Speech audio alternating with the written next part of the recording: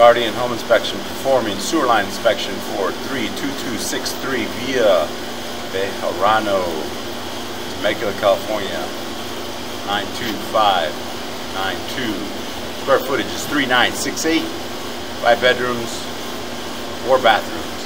Going through a 3-inch clean out located at the rear of the property. Here's the property here.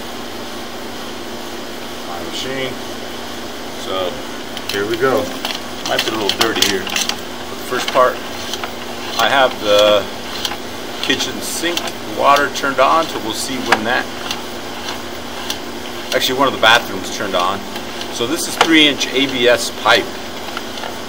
So the goal here is to reach the main city connection underneath the street.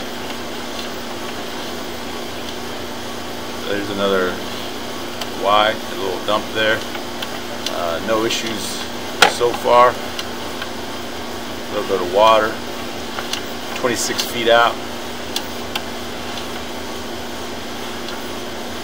So right here we have a little bit of standing water, but I don't think it's too much of an issue. So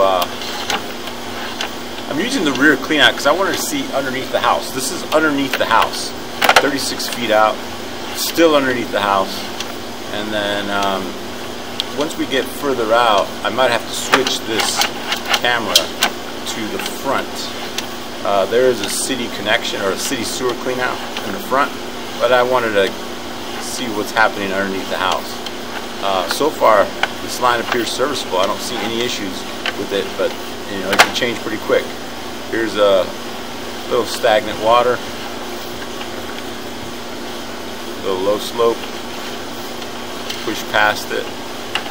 Maybe Angela went to the bathroom. Oh no. So still looking good. So the property faces north. So that's how this sewer line is heading out to the street, to the front of the property. Like I said, sometimes it gets a little harder to push this. And that's probably where the bathroom water is turned on here. So it's like a little raceway going out to the front. A little grimace on my camera.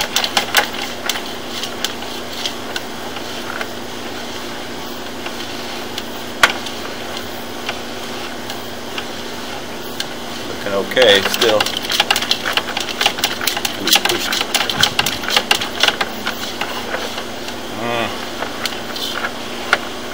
Let me flush the toilet to get that water away. Right back.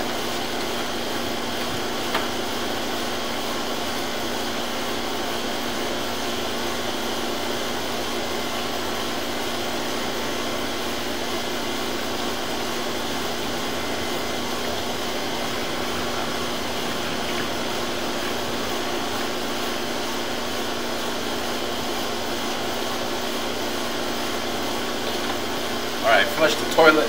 So let's see if I can clear my camera head there.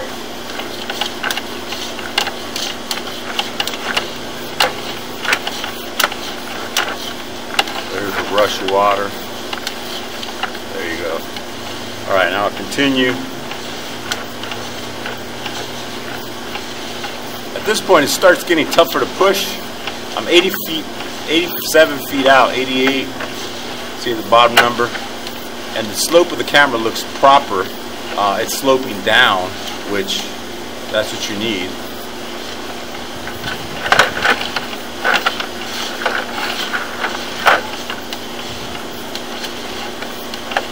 I'm not getting the greatest picture here.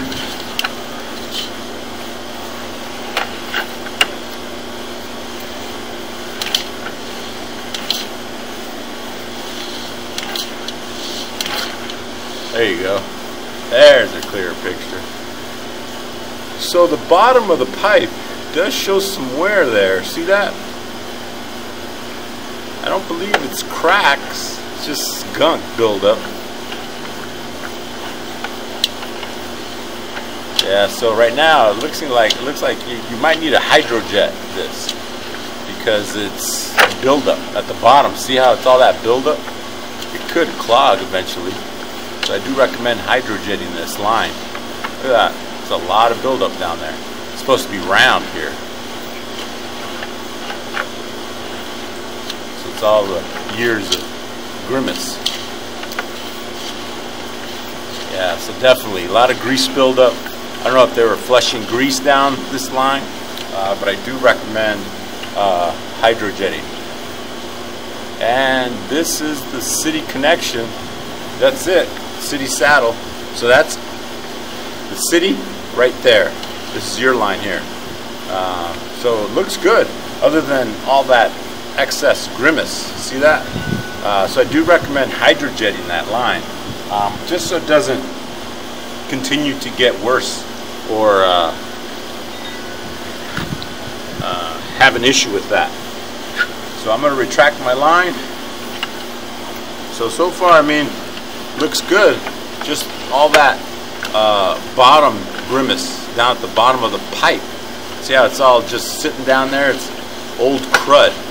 So I do recommend having this line hydrojetted. Approximate hydrogen is about $800 just to clear this line, to, you know, clean it up here. And the line is white PVC, 4-inch, 6-inch pipe. Looks good. I don't see any issue with it except the hydrojet. So I do recommend that. So right now I'm just going to retract my camera all the way back. And that was a few area. That was from the main city. I mean, that was from the clean out that had that excess gunk. It could have been from,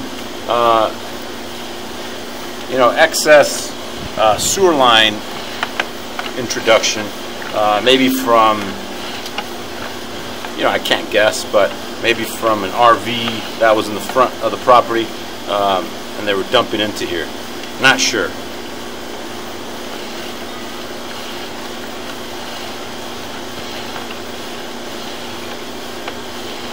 So all this looks good so far.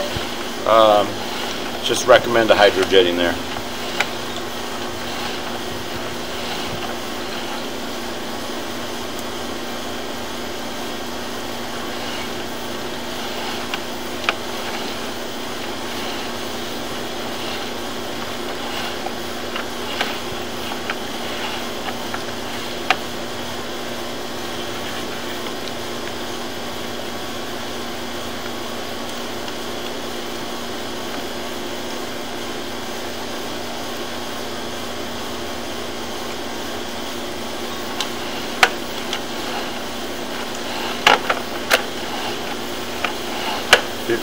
Feet out. So I'm just backtracking to what we had earlier. So now I'm underneath the house.